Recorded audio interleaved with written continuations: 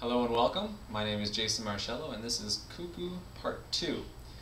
In the first video we talked about the first Jembe part or accompaniment that we'll be playing.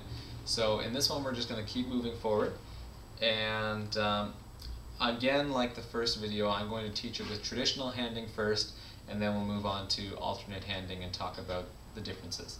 So like I mentioned in the last video, spaces are a lot harder, or rests are a lot harder to play in a lot of cases than the actual notes or the contacts with the drum. So we'll sometimes add in some ghost notes, or some, you'll see some djembe players, as they're keeping time, they'll actually do some showboating and stuff like that. It looks really cool, but a lot of times what they're doing is just marking where the pulse is. So the tricky thing about the next one we're going to do, and the next one we're going to learn right now, is it skips over the pulse at one point in time. So this one kind of looks something like this.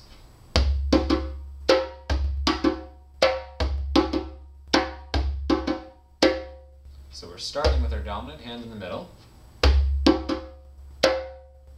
and then two tones ending with the slap. So if we were to be keeping time though, it'd sound like there's an extra bop in there that we're missing. If we were going bop, bop, bop, bop, bop, bass to tone slap,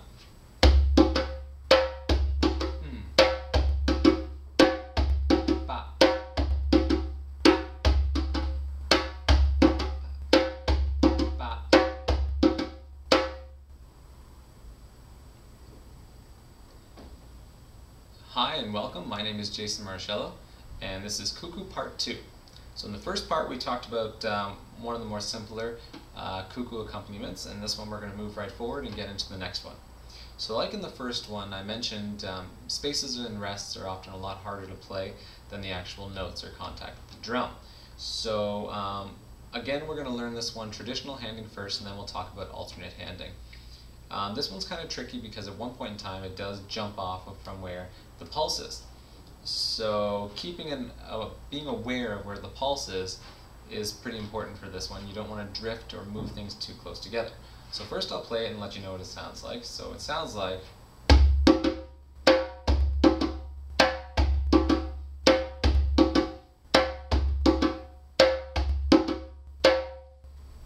bass tone tone slap.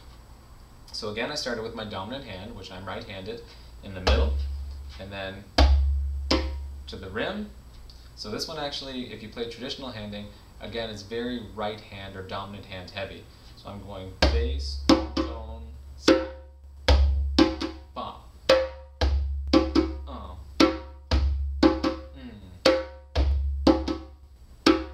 So you'll notice there's actually one of the pulses we're not playing on. So if I were to go,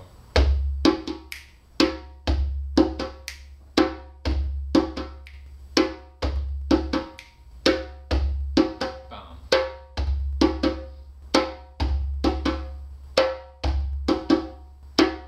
So to make sure that that space between the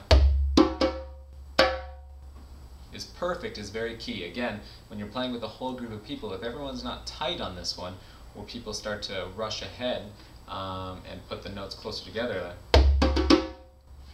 then everyone's going to get lost, it's going to train wreck. So make sure that you keep that space really key, very important. So to play this alternate handing, when you have it good and tight and it's ingrained in muscle memory and all that stuff, that's when you can break the rule. So the alternate handing would be alternate handing. So bass, tone, and then end with the slap on the left hand.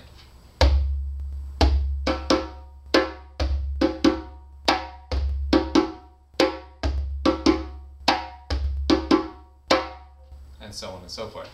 So again, what that'll do is it'll work your muscles evenly, but until you have it done properly with the traditional handing, I would stick with that. So that's Kuku Part 2. Thanks for watching.